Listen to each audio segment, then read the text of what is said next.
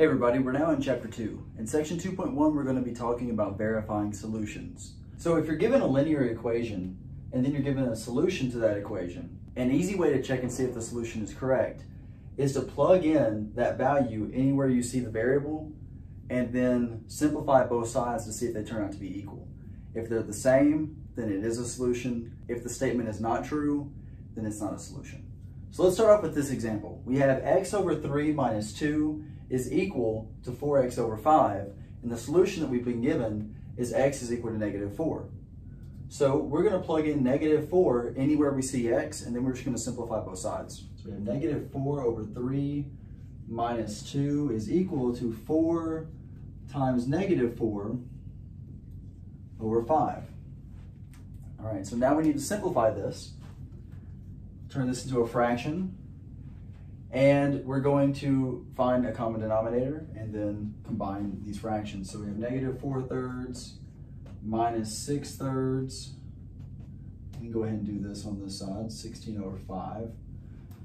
Negative 4/3 minus 6/3 is going to give us negative 10/3 is equal to negative 16/5. Now, in order to see if these two are equal or not, we have to find a common denominator. So the common denominator for 3 and 5 is 15. We're going to multiply this side by 5 over 5. That's going to give us negative 50 over 15. And then on this side, we're going to multiply both of them by 3 over 3. That's going to give us negative 48 over 15. So this is not a solution.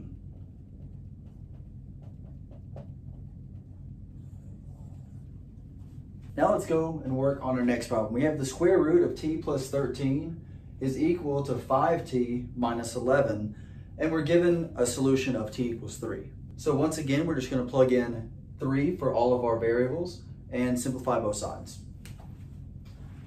So we've got the square root of 3 plus 13 is equal to 5 times 3 minus 11. 3 plus 13 gives us the square root of 16 is equal to 15 minus 11. And the square root of 16 is 4. 15 minus 11 is 4. This checks out. It is a solution.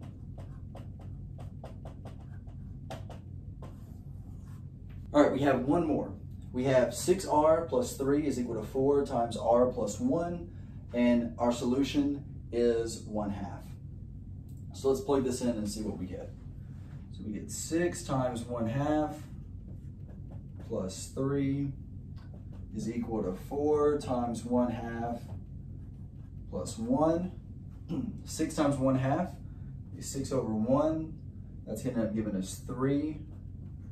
3 plus 3 is equal to 4 times 1/2 plus 1. If we take this off to the side, we get 1/2 plus 1 over 1. We find a common denominator, that's going to be 2, so that's going to be 1/2 plus 2 over 2. That's going to give us 3/2.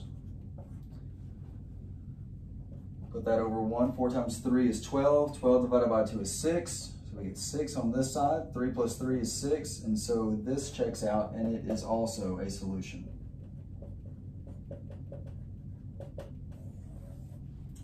All right, so this is verifying solutions. You will be given a solution to an equation. You plug that solution in to see if it's correct. If the statement at the end is true, it is a solution. If the statement at the end is not true, it's not a solution. Have a good day.